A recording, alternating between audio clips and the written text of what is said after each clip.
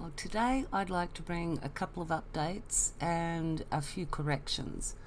Now, in a previous video, I surmised that the Mount Warning Forest Hideaway, it had been said that Pete Evans has just bought into it. This isn't a confirmation or denial of that fact. This is more a clarification of the 3 places that came up for the listing, and where I said Peter E might be Peter Evans. It's a bit of a coincidence. Yes, it is a coincidence. Peter and Maxine Ridgway were the couple that owned it before the current people, which one of them is Lisa Shue, and they now live in America. So ultimately they have got nothing to do with this beautiful place up here. I was, however, able to confirm through direct contact with Lisa Shue that they are negotiating selling the property. She was very evasive about answering any questions, so I cannot confirm or deny that Pete Evans is buying into it. One would consider how evasive she was, that she may have been protecting a well-known personality's identity from gossip. And the thing being gossip is that you actually allow gossip to happen when you are so evasive and you will not answer a direct question, and then you leave it up to other people. And yeah, so let's just say that Lisa Shue, when she said about how she was disappointed in the community for the rumours and the gossip, I was a little disappointed that she actually said that. And the course of the conversation, where every question that kept coming back and asking her about, well, are you selling? Are you getting out? She would just come back with another question. So someone that asks questions to avoid giving answers, well, that was just the experience that was encountered when the owner, that the only thing they can confirm is that they, which I'm assuming is the 2 ABNs, and again, if I find out anything different, I will let you know. But Lisa Shue, they, whoever she means by they, are selling and leaving. So they've been there since 2011, which they would have taken over from Peter and Maxine Ridgway, or they bought it off them, and they moved to America. So that's the update on that one. I can't confirm or deny that Pete Evans is involved, because well, people allow gossip and rumours because they are evasive, and people will come up with their own conclusions. And let's face it, if you've got nothing to hide, why not speak? I do. Anyway, so the next issue is a quick note on the water reserve issue at 3222, the water catchment. I will be following that up. That is on my agenda, but I have got other priorities this week. I'm putting a lot of stuff together so that it can be effective when I action it with criminal charges. So that some things I'm not going to be able to get into more until I've got to the other side of achieving what I want to get to. And a correction too, by way of, in past videos I said that it's only about the ABN structure and the ATSIC structure. It's something that I've noticed, because back in the 80s and then in the 90s, when everything changed, everybody that participated in any business activity, even a non-profit organisation, had to have an ABN, and every receipt had to have an ABN on it. This is, you know, for chasing up after the GST kind of stuff. They actually set that in motion before they introduced the GST, so that that structure would be there to monitor people's activities and make sure they paid their share of GST. So I've noticed now that this is not the case. See, it was always the case that everybody had to have an ABN if they were doing something, even a charity. That's no longer the case. And a business, a proprietary limited company that's registered at ATSIC also had to have an ABN because that was the root foundation of it. And at ATSIC, when you became a director of a company, it used to have 2 individuals. Now it is changed that you only need 1 person for a company. So a person can be a sole owner, director, shareholder, instead of jointly, as it always used to have to be, a minimum of 2 legal entities or 1 business, you know, another proprietary limited, but it always had to end up back to 2 responsible parties. And that was directors, not just our director secretary, because now having a secretary is actually optional. So the way it works now is that I've seen companies that have registered with an ACN number 3 years before they've registered an ABN and activated that. And it's not the standard tied-in system that it used to be. I can actually see how they've taken away the base foundation of everything having to be registered through the ABN. Now you've got to go to ATSIC for ones that are specifically listed there and not with an ABN. And you've also got to go to the Australian Charities Register to see if there's any non-profit organisations registered there. So they've split it all up in the ability to check things. But that was just more or less a correction on, if you've watched any of my past videos where I said it was a certain way, it has changed and it's clear that this is the way that it works now. So the next thing I want to get onto is 3222 Kyogle Road and also the Mount Burrell Commercial District. Now you might be wondering why I keep bringing in the Mount Burrell Commercial District and why it is of concern in this whole Nightcap on Minjimble community.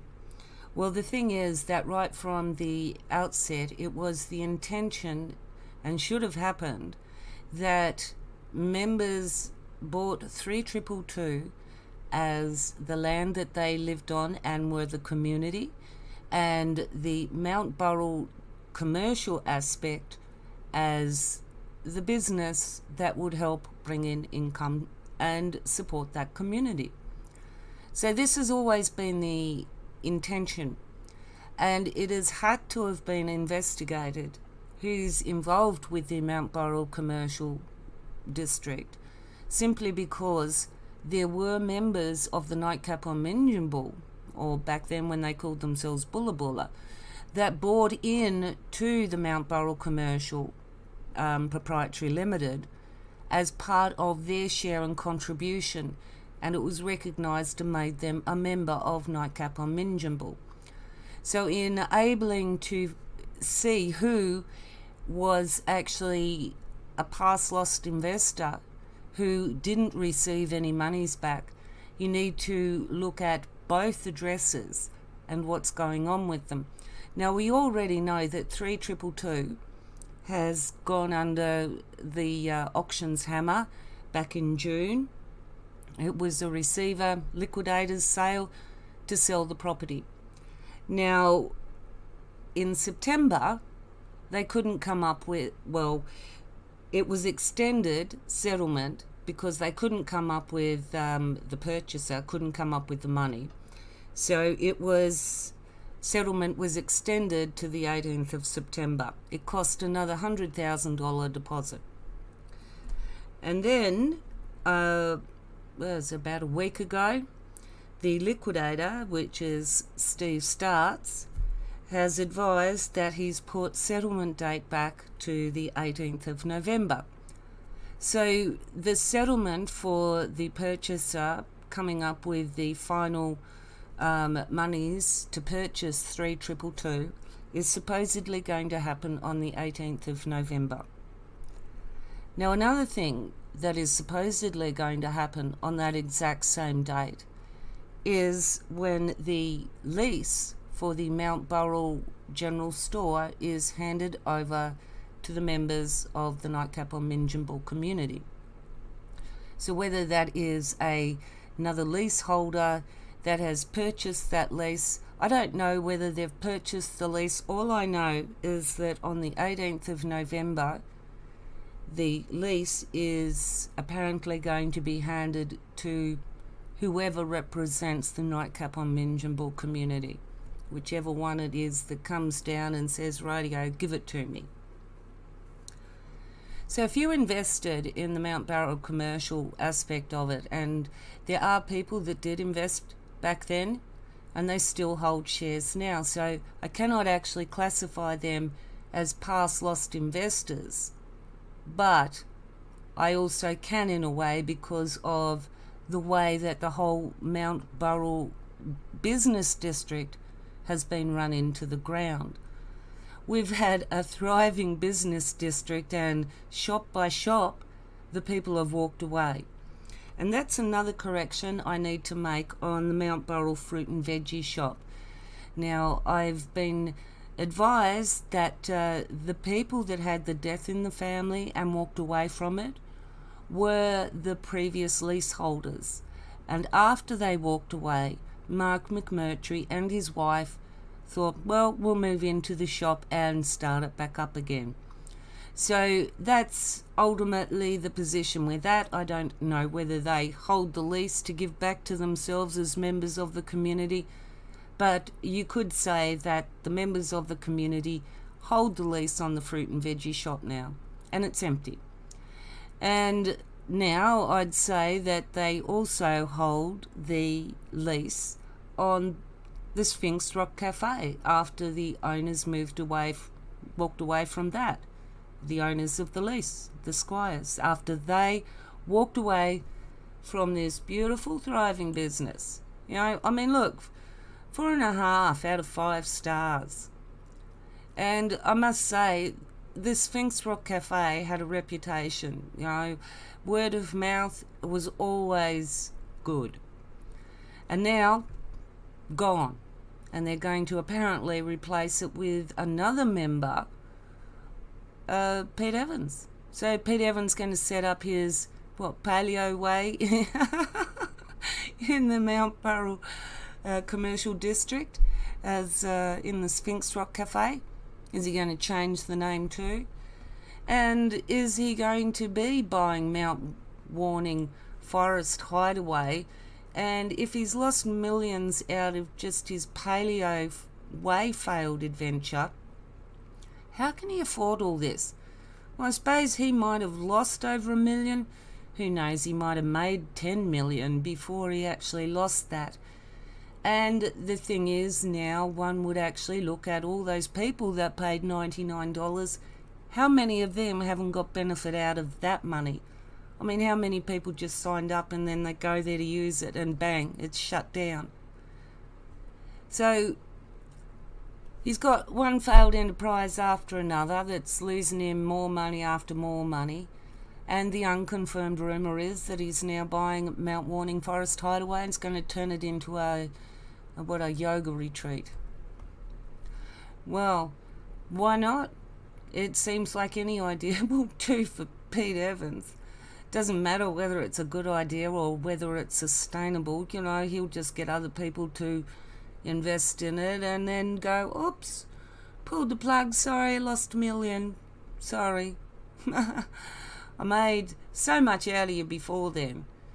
And tell me, I don't know what paleo way is, but essentially all I can imagine it is just sticking up a bunch of recipes in order each day. How hard can that be, and why would you need to close it down? People still got to go and buy their own products, don't they? As I said, in ignorance, I don't know. I'm just guessing. I don't even want to look at it because, you know, a flaky idea is a flaky idea. If I wanted to live like a caveman, I'd eat like one.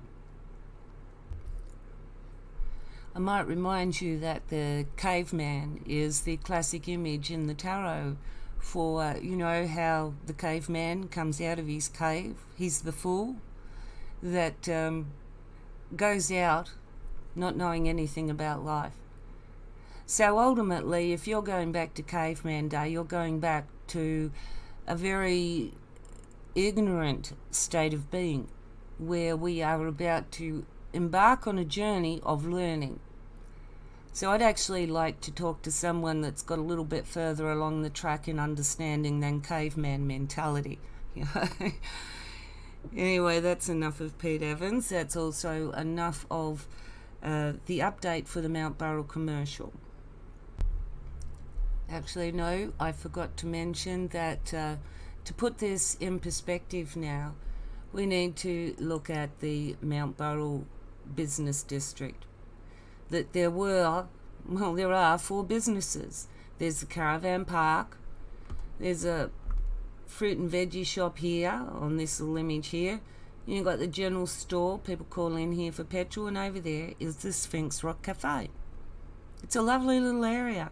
I've called in there many a times actually. But I can't call in there now. Well, I could, but I don't think it'd have the same atmosphere, the same friendly locals, and you know it just, and it's not going to get the support from the locals because essentially now you've got 3 businesses that have had successful leaseholders walk away from it because they can't be bothered with all the goings on. You see, in the general store, I've introduced it in previous videos, where they'd bring down the bus with potential investors and let's bring all in the potential investors into the shop and introduce them to the locals. And you know, when I'd read that, I had just finished watching this thing on, what was it, The Dollhouse, where she'd infiltrated this cult. And this cult every week would go into town for supplies, and they'd all get off the bus and they'd be singing all happy and everything. And they'd go into the shop and it just changes the whole atmosphere, and it's a bit weird and everything. And then it brought to mind my own experiences when I was living at Kyogle in Queensland, where the Kyogle international community did exactly the same thing. They would bring in the international students, and it just changes the whole atmosphere of the shop because there's this whole bunch of people that don't fit in with the community, they don't mingle with the community, and they pretty much are very secretive. So, you know, there's a lot of things to be said for what goes on in a general store in an area. And now, the Mount Burrell General Store, well, if you're living in the area, how much is it going to cost you in petrol to go and fill up down the road now? To get back home, you're going to have to put more in just to make up for the trip. It's costing you money, and it's not like petrol is cheap. And where is the nearest servo? You know, it isn't just, 5 minutes down the road. You might as well go into Murbar, and you might as well do a big shop. And that's not what your general store is for. Your general store supports the community. And you know what? This whole Mount Burrell Commercial Proprietary Limited has not only failed to look after the community so that it can be supported by it, but it's pretty well pushed it out. Now, I've just brought up this PDF. It's a current ATSIC search of who's involved with the Mount Burrell commercial. But I'm drawing your attention here to, I might enlarge that, hang on. Right, so I'll draw your attention to the shareholders, because a lot of these shareholders are involved with the community and bought into the community via doing so. Like Rainmaker Group Holdings holds the majority shares. I'm not going to get into who's who in that respect. But people that are actually shareholders in the Mount Burrell Commercial District have an interest in the Sphinx Rock Cafe, Mount Burrell General Store, the Mount Burrell Fruit and Veg, and the Caravan Park. Now, the people that are managing the business side of it have a responsibility to these shareholders to not make decisions whereby they put valid businesses that are making money out of business and seize those leases and control of those assets so that other members may conduct their activities out of that from there on in. It is not supported by the community. Now, the guy at the top of this list, Rhyme Earth Healer, I have seen posts on Facebook and all over the place. This guy is just not happy. He has still got his shares in there, but he pretty well knows they're worth nothing.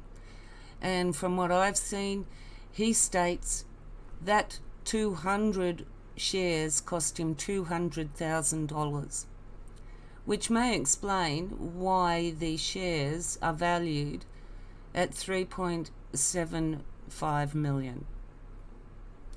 So the whole Mount Burrell Commercial District, $3.7 million.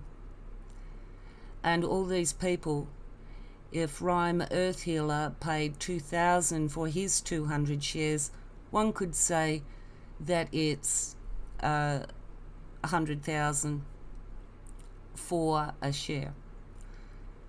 So you can see that some of these individuals have been here right from the outset. They've changed a few of them out, but they're also member companies. Nightcap on Minjimble member companies. Mode Investments is Dixon Rainmaker, Rainmaker Group Holdings, Michaela Linnell Lowe, aka Pedersen. Between these members, they control the decisions about what's going on. They hold the majority vote, and they out, this guy with his 200 shares and all for the money he paid in. He's got no say in ultimately what goes on in the company because he gets outvoted by the majority shareholders. So what's going on at Mount Burrell Commercial District has affected a lot of people, and some people are still in there hoping that maybe the business might pick up and they might get some return back out of it. But now we've got all empty businesses. The Sphinx Rock Cafe, empty. The general store, walking away, 8th of November. Who's taking that over? The fruit and veggie shop, closed. The caravan park, seems to house members of the community that can't live with spouses at the community. That's the rumour anyway, but it's got nothing business going as far as profitability, and all the decisions made by the director and secretary of the Mount Burrell Commercial has put it solely out of viability. Every decision they have made has run it into the ground. Every business has closed down, walked away. Now, what does that say about the people running the business? I think it says a lot when the people that have invested in it too are, just hoping and praying.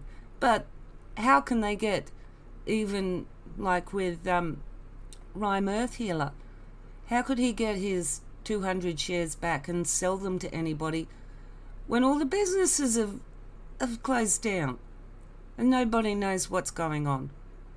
And by the time you might open them back up, I tell you, there is not many people in the community by then that are going to turn around and go, you know what, I've modified my behaviour to go out of my way to get my petrol and everything somewhere else, and I'm not going to go down there, and I'm not going to spend my money in your shop and fill your pockets anymore.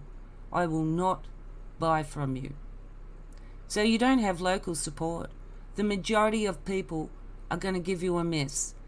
And once it gets round that the Sphinx Rock Cafe is no longer, and it's been taken over by a bunch of hillbillies on the hill, nobody's going to come near it. So you better get the petrol pump working. That might be the only thing that tourists who don't know will actually stop and buy something. So your number one priority is to get that petrol pump working. You don't have a working petrol pump, you're stuffed, don't you? Anyway, I'm going to leave it on that today. I have got hours of paperwork to do. I was just taking a break to give you an update. And I'll catch you next time.